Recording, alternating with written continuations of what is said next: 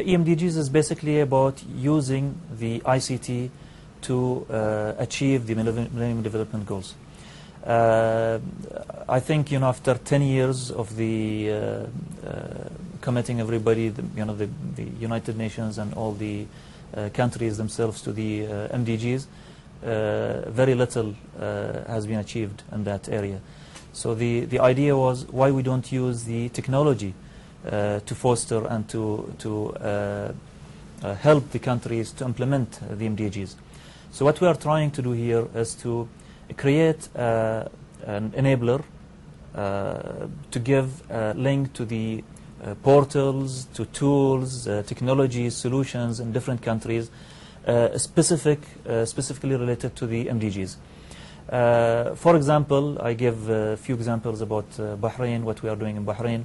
In education, for example, we are not trying to achieve the primary education, because it's already overachieved. We are, even the secondary is already there. But we are talking here about the quality of the education.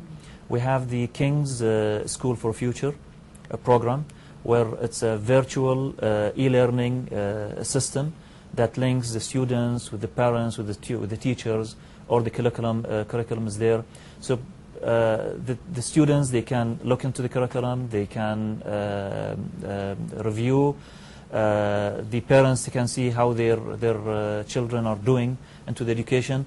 So this system is taking a next level of the MDG. But again, it's very useful as a tool to be used for other countries. If we talk about the quality of the education, that means it's beyond the MDGs. This is one of the tools that we are offering to help and tell other countries about. There are like the investor for the investors to make the investment more transparent and simpler, let's say, the process of investing into the country. The e-tendering, again, talks about the transparency, about being faster into the procurement process in the government, and so on. We have many tools, successful tools and products that can go into this enabler and help other countries to use them and to achieve the MDGs. So let's backtrack on helping other countries within this context. There are some developing countries whose people really are still don't have enough food to eat. So, for example, if I'm hungry, I'm not thinking, oh, I want internet access, or I want to, renew my driver's license, or what have you. I need to eat for survival. So my mentality isn't even ready or there yet. So how can pioneering countries like Bahrain, etc., how can these countries help less fortunate countries at least to really tap into those essential Millennium Development Goals to be able to focus on education, and the others? I'll give you an example about Bahrain before going to the poor countries. I thought when we announced our program that as you mentioned, people in the villages or less educated or elderly people are not going to be interested very much about the program.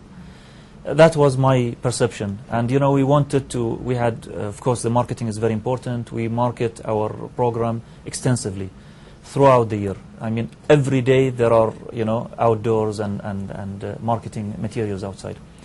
So I was wondering, what is the impression of the citizens about the program? Then we run a radio program to receive the opinions of the people about the program. And I was listening to that. It surprised me. An elder person, I think something 70 plus, he was talking very positively about the eGovernment program and about the services. And I was saying, okay, he might, just for the sake of, complementing the program. He's not very precise about what he's saying. Then he started explaining that he was with the government program since the beginning, and it made his life simpler. He don't have to line up, and he has more time quality time? Then I said, okay, maybe he heard it from somewhere. Then he said, I in fact know about the URL, the previous URL that's been changed in 2007. And he was mentioning detailed things that surprised me. And the same thing with the clearance agents. I heard very positive comments about them, and people coming from the villages and from these areas. So it shows that the people, regardless of the education, if you give them a quality service, that's in fact, you know, it's money, because you will save their time, their money. They don't have to travel. Less educated people, they don't know how to do their services. But if you tell them, I mean, if it's very simple on the mobile or on the portal, then they can do more with less time. The other thing is about, I think, if we educate people about the technology and give them the right, the capacity, that means they can have a better income. So it will help them for the poverty and to eat. You know, it's beyond the basics. The Kingdom of Bahrain was awarded 3 prestigious awards from the United Nations in Barcelona, Spain. Tell us about some of the technological advancements in allowing the government, the Kingdom, to receive that. And what are some of the investments currently taking place within and, of course, outside of Bahrain? About the awards, it was part of our objectives to receive 2 international awards. And fortunately, we received many local, regional, and international awards in the past 3 years. The most prestigious and important one, of course, was the advancement or improve into the e-readiness report from 42nd to 13th worldwide. So that was, you know, the biggest jump anybody did in the top 50 countries. So we received an award there. The second award was for the portal and the transparency category and accountability for the government, the first place award. And the third one in the enterprise architecture, which you know, is the difficult piece in the government, integrating ministries and having standards, national-wide standards for the government. What was your second? And just the investments. What are some of the investments taking place in the Kingdom of Bahrain? The investments, of course, the Economic Development Board is focusing into that, and we managed to get many investors to Bahrain, and our aim to become a business-friendly environment, so attracting businesses. And this is why we are focusing, for example, about the e-investor project that we are trying to implement to attract more and more investors to Bahrain.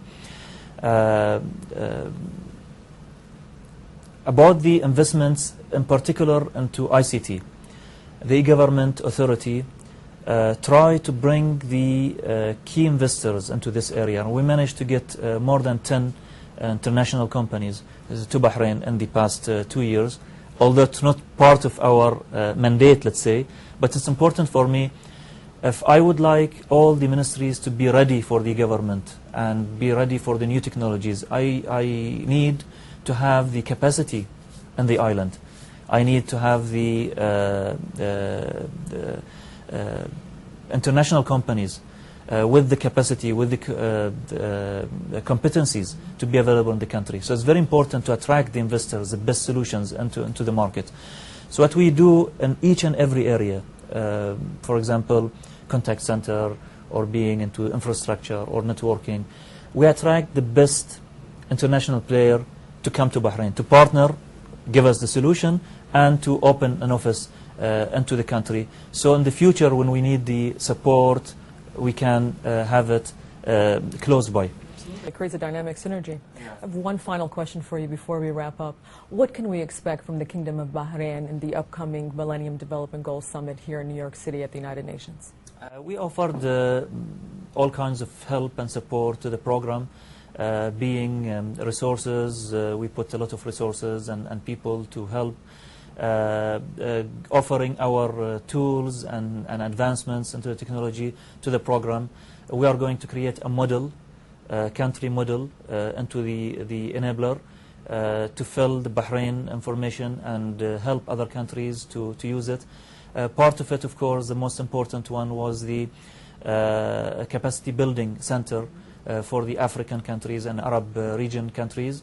And we are trying now to help the African countries because I think they are the most needy countries for the MDGs.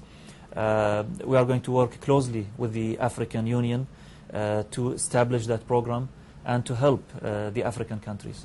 Wonderful. Mohammed, thank you so much for being here, and really look forward to seeing you again. And thank you for the enlightenment on what's happening with eGovernment Authority and what to expect during the summit upcoming here in New York City. Thank you so much. Thank you very much. Thank you.